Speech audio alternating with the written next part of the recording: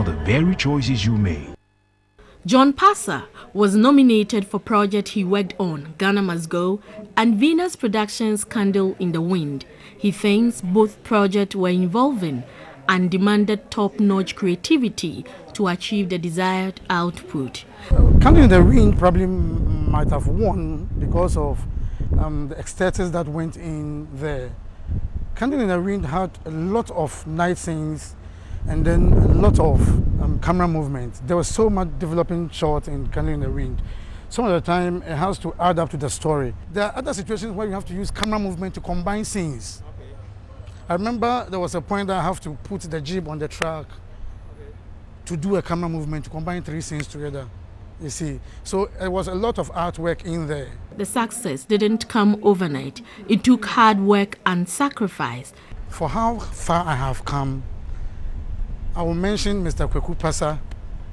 When nature made it impossible for my biological parents to cater for me, he handled the mantle and then brought me this far with a very good friend of his called Samuel Kwesi.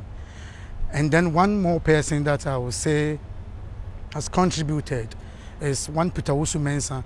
When it was time to find my vocation, Peter Usu-Mensah gave me the platform, and that is what I stood on to spring to this far.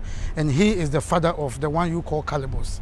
Despite being recognized, the award-winning cinematographer maintains the feat couldn't have been achieved without support from other team members. Other projects worked on by John Passah are Potomanto, Adam's Apple, A Sting in a Tail, and Sparrow Productions' Perfect Picture. He encouraged aspiring cinematographers to take every learning opportunity serious and not to make the desire for money defocus them.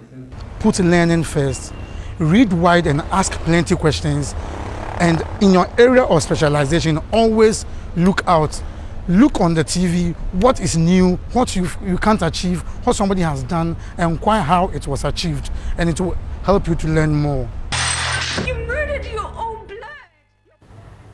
Congratulations to John Passah.